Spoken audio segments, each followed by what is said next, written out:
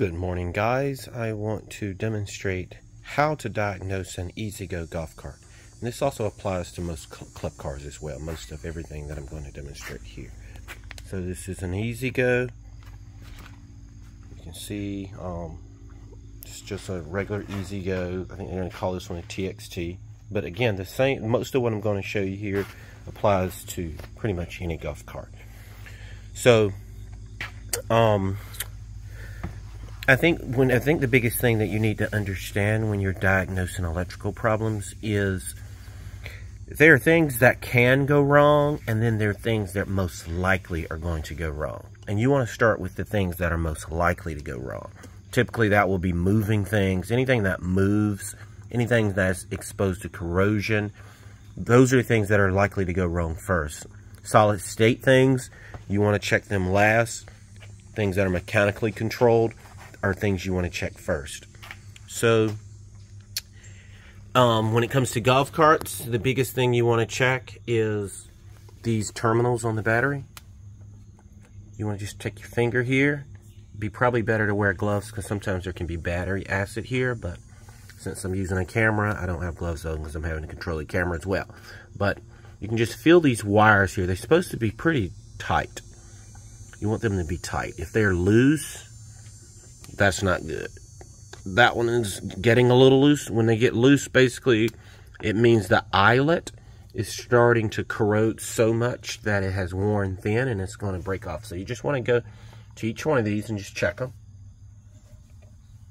This is a 6-volt battery. Each one of these batteries is 6 volts to make a combined 36 volts.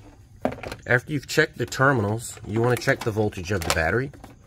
Now, I'm not using a load tester right now. You do really want to load test these batteries because you can have what they call nominal voltage, and that doesn't really mean anything. But we're still just going to do nominal voltage. Nominal voltage on this battery is 5.9.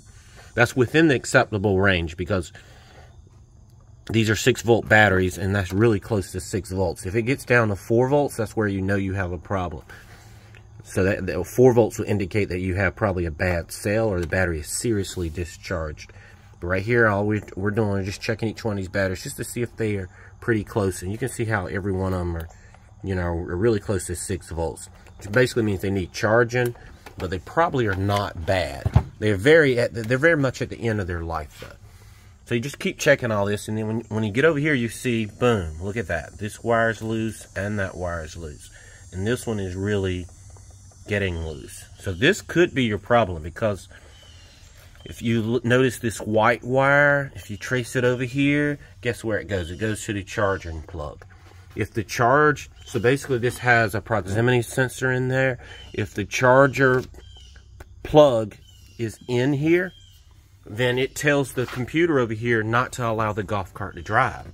And since this wire from the charging port is broken over here, chances are that may be all wrong with this golf cart. This wire has corroded and has broken off. So I'm going to replace that. I have no idea. This is my first time looking at this golf cart this morning. I have not already pre-diagnosed anything for you guys. But I just want you to check these terminals. These terminals are notorious for corroding up and breaking off. It doesn't mean the battery is bad because you have corrosion. Some brand batteries are worse about accumulating corrosion around the post. Some batteries are better about being better sealed. We typically use Crown batteries, and Crown batteries tend to leak less than maybe like a Duracell battery or even Trojan batteries. So that's something to consider. Also, when you take these caps off, if you look down in here, sometimes people overfill these with distilled water. If you overfill these batteries, then when you charge them, they will overflow and it'll create a lot of condensation on the top. And that condensation is acidic and corrosive, and it causes these terminals to accumulate a lot more of this. They're going to have some on there anyway. Pretty much any battery is going to accumulate some corrosion after a period of time. But this is excessive corrosion, and it's mostly likely due to just this brand battery. Some batteries are not very well sealed here. So what we're going to do is replace all of these terminals We're going to replace all of these battery wire terminals.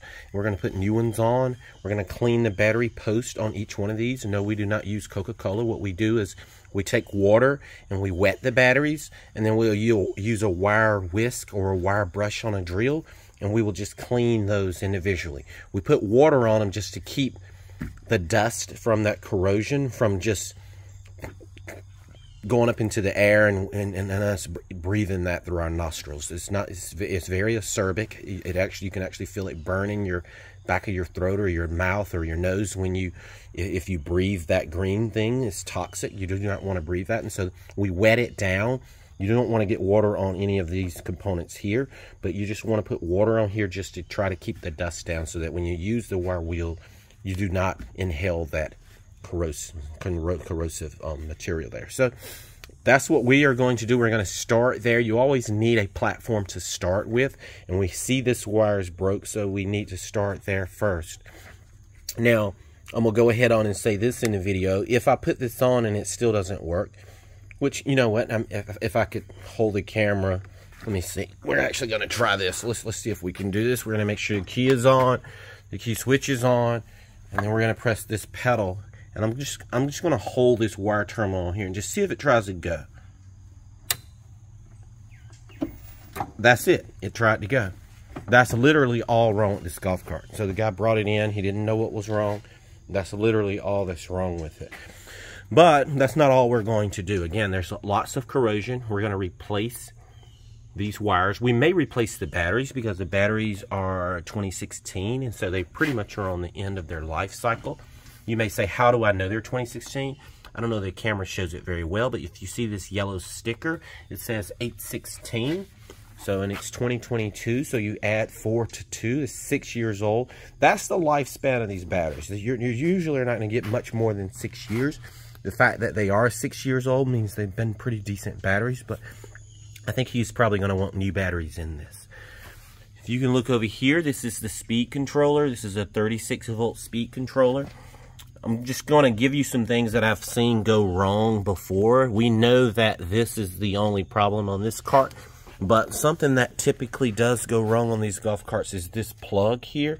Sometimes I notice that it doesn't get a good connection. If it's not getting a very strong connection, it can arc inside of there, and that can cause some issues as well. You just want to make sure all these are strong. They say a chain is only as strong as its weakest link. And if you look right here, you see these ginormous cable links on this. This is like 1 gauge. I don't even know what gauge this is. Like, this is huge. This is so much bigger than this. And so the current that flows from here goes to here. There's really no reason for this to be bigger or smaller than this. Actually, if one was bigger, it might be better for those on the battery to be bigger, but you know, someone just is using the wrong cable. There's no reason to use such huge cables. The bigger the cable, the better, so we're not complaining there. We do have a 36-volt solenoid as well here. These tend to go bad. So in order to test the solenoid, what I do is, suppose I connected that wire and there was still no output, what I would do is short these across here. You may see it arc when you do that, and then press the pedal. If it drives when you short this out, then chances are this is internally not doing what it's supposed to do, because that's all this does. All this does is 36 volts enter here, and when 36 volts enter there, there's a magnetic contactor that closes, and it produces continuity between these two. So you can literally arc these out. It's not going to hurt anything. Again, you will get a sparks on some of them, but that's not going to hurt anything. You just, if it does spark, just try not to arc on those threads, because then you won't be able to remove the nut, because if you arc the threads, then it'll slightly damage the threads, and then you may have difficulty removing that nut. So if you arc anything, you want to arc maybe right here, and maybe on the side of the nut somewhere. But just be careful not to touch anything else more than that.